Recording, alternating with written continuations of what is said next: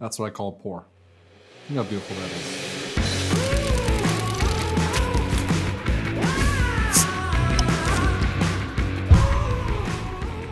I just so happened to get a few cases of Sierra Nevada Celebration. After watching a bunch of Austin Paul and Daniel Schiffer content, I really wanted to make like an epic B-roll video with the beer. I knew I had to start somewhere with this ad. So the first thing I did is I started studying up on the notes of this beer.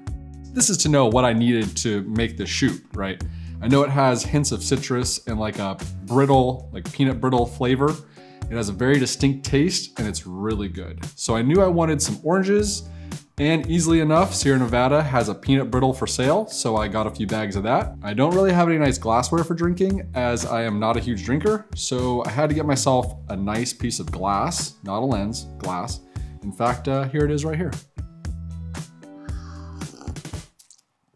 Very nice. Now that I had everything, it was time to start putting a shot list together. I knew I wanted a top-down shot of the beer flowing into the glass, then a shot of just the liquid on like a black silhouette, and a hero shot of the glass with the logo and beer flowing into it. Then some pickup shots I leaned into, like the bottle opening shot with the steam coming out of the bottle.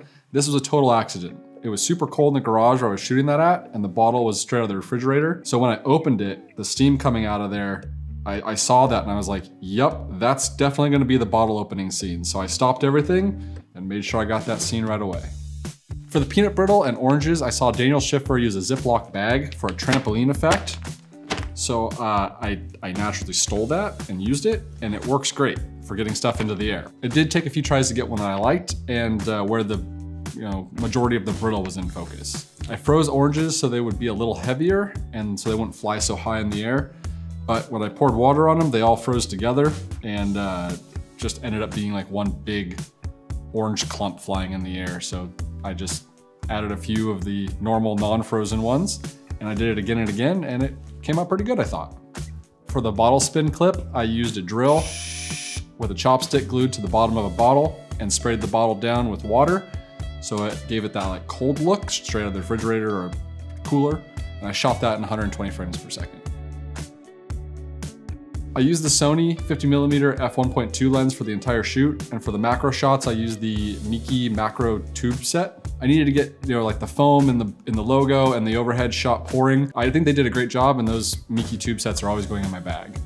Now, the most difficult scene by far to create was the ending with the bottle sliding in and me setting the glass down at the same time. I stole this idea from Daniel Schiffer also with the fishing line and the double-sided tape. I had to try this like 10 times to get it right, and in post, I ended up not liking any of them. So I had to go back to the drawing board and try a few different things. Ended up pushing the brittle and the fruit closer together to hide the fishing line and the tape, and that ended up looking pretty good once I added that little like push out at the very end with the fade to logo. I think it looks really good in my book.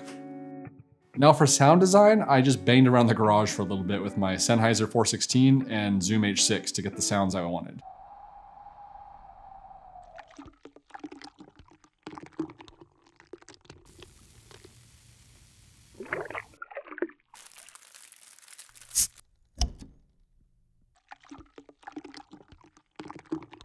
I really wanted it to sound good and give the viewer a close-up of the beer. I think that the sounds do that, personally.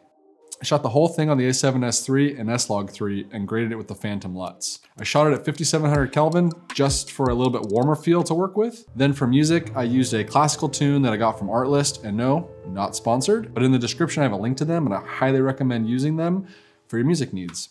For the long ad, I asked my dad to help with it.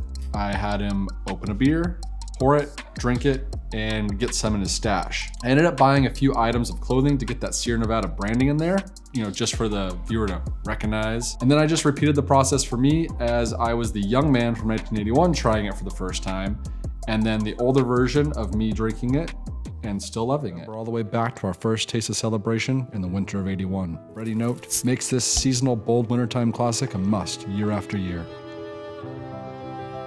That's good. Overall, it was a lot of fun to make, and I for sure want to make more of these in the future.